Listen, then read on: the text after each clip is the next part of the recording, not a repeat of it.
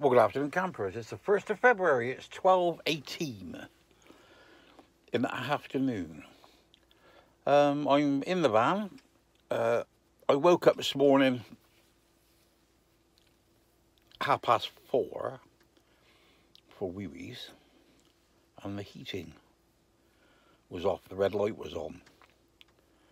So I put some clothes on, got outside, switched the secondary gas bottle on, got back in, had about 5 or 6 goes, and couldn't get the gas to work.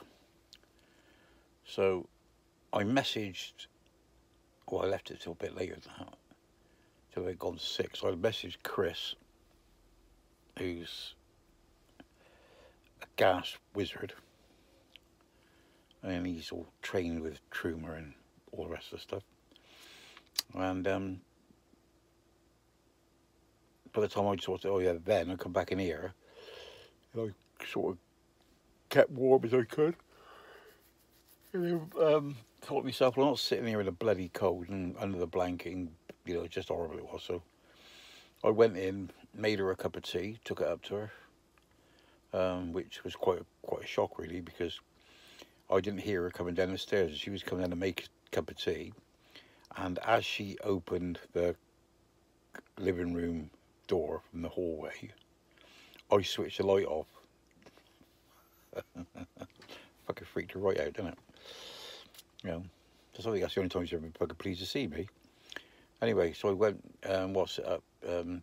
went back up, got in the bed with her because it was warm, and then got a message back from Chris about 10 o'clock. Video the fault codes and send them to him.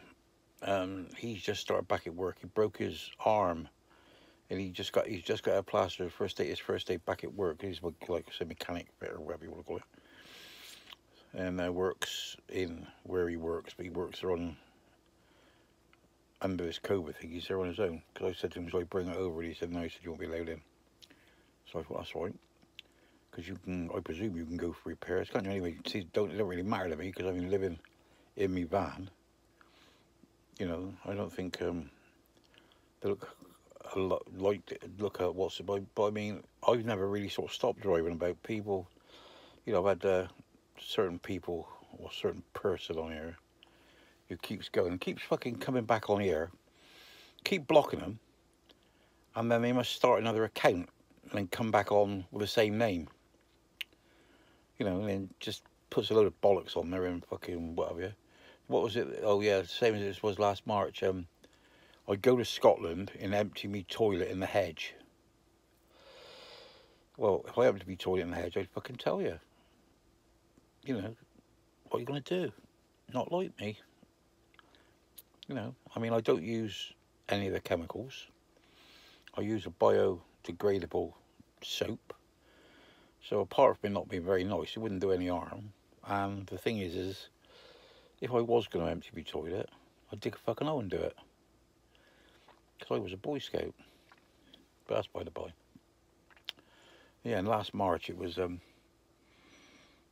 you're roaming around Scotland, blah, blah, blah, blah, blah, all this old bollocks. And then what was it? You're roaming around Scotland, but we know you're not really. You're at home on the drive. Well, we ain't got a fucking drive, so... And then things like, am I starting to get at you? I mean, why would you want to get at a total stranger? Unless you're a fucking moron. A retard of some description. But...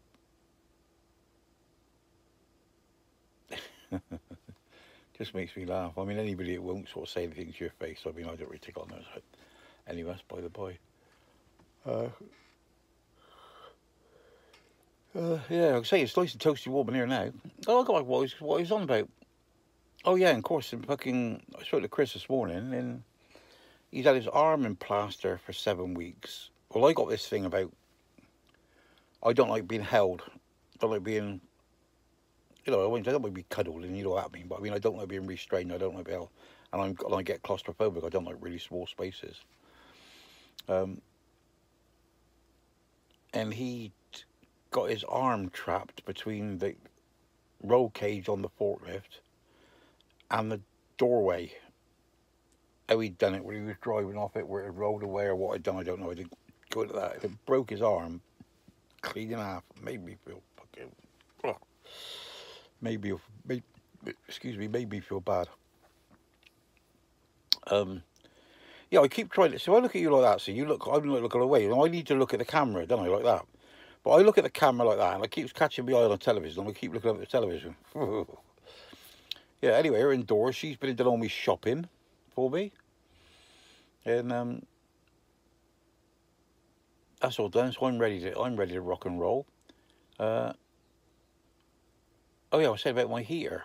So I came back in, switched it on, and it's working fine. So whether it had a funny 5 minutes, well, the gas might not be getting through, because what it was doing, it was starting up, it was firing, it was running. Run for 2 minutes, switched itself off. But the last time we had that problem, I don't know if you know these Trumer heaters. They got the exhaust pipe, comes up and goes out through the side of the van, and they've got the air intake on the outside of the exhaust pipe. So you've got like a gap of sort of so much all the way around, and obviously it charges better because it warms the air up, or it runs smoother because it warms the air up. You know, I always thought you'd get more power with cold air, and that's by the by. And what it had done, it had cracked off at the top. It put a little cut where the clamp was on the last time, and it was letting air in. It was letting air in, air out, exhaust in or exhaust out. It was doing bloody. No, it must have been letting air in, because there was nothing in the van, and it was messing the mixture up.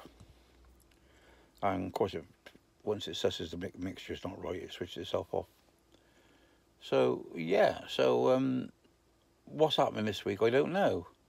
I was going to go. I can't remember where I was going to go to.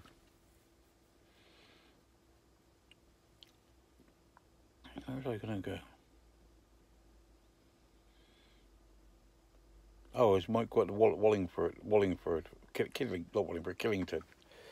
Just check up on me and my mate Jane, because she's not she's up there on her own, and get a bit worried about people, don't you? And of course, anybody you can travel if it's to check up on anybody. But living, like I say, yeah, people get concerned. But when you live in your van, you can go anywhere. I mean, apart from when I was parked on the plains, on the Salisbury training area, where the Harmy are, I mean, the only interaction I've had with the police is good. I mean, one spoke to me, sort of spoke to me. You know, wound his window down. You all right, mate? Yeah. You staying here long?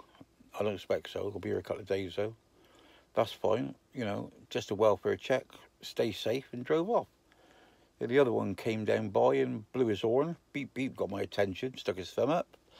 I stuck my thumb up, and he went, like, you know, you okay? And I stuck my thumb up, and nodded, yeah. And he stuck his thumb up and drove off. So obviously, the police know the law about what you do. And I mean, it's obvious, because with me, I park up. Well, usually on a Tuesday night, I park up at one place. On a Wednesday night, I park up at another place. A Thursday night, I park up at another place. And Friday night, I park up at another place. But the same places. And then Saturday, if I'm out, I usually stay at the Friday one. And if I'm feeling a bit adventurous, but I haven't been lately, because my mate was working at a place where there was 2 guys had COVID, which 2 guys had COVID in another building to his, and his missus had a float test, and she failed that, but since she's been tested, she's fine. He now no longer works at this place, has been furloughed for a couple of weeks, so he's all right. And if I go down and see him, I can park on the visitor part of the car park, and me and him just go for a walk. You know, I haven't done that for a while. And yeah, anyway, so that's by the by. So I'm just rambling now. So I'll speak to you all later. And remember, stay classy, my fighting. I love you all. Bye bye.